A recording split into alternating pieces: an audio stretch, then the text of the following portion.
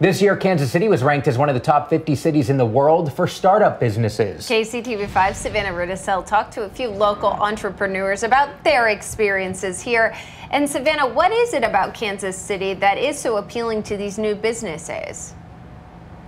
Gina, business experts say that the accessibility of resources and the energy in the community make Kansas City a great spot to try your hand to be your own boss. And one of those examples of those resources is what's happening this week here at 18th and Vine. It's Global Entrepreneurship Week, so we've got thousands of people coming together to share some ideas about how to spark some economic growth in the city. These are people who run tech startups, brick and mortar shops, even social media businesses. I talked to a business professor with Rockhurst University who actually teaches some entrepreneurship courses. He says that you can't really teach the passion and that drive to make your own business, but he can show young innovators how to pull together all of the resources and the aspects that it takes to make your own business.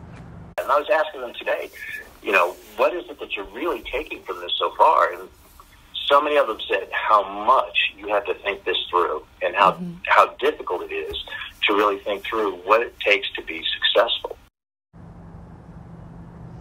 It's funny talking to him about his students. He says some people come in just with this incredible passion for an idea, and other people just need a job and need to make their own. Now, coming up at 6, we'll hear from a local businesswoman who took a huge risk to create her own career. Reporting live in Kansas City, Savannah Rudisell, KCTV5 News. Yeah, it's definitely inspiring, all these people who take that leap, because it's scary to forego that, consistent paycheck. But a lot of people are doing it now. Never know if you don't take the risk. That's true. Got to take the risk. Thanks, Savannah.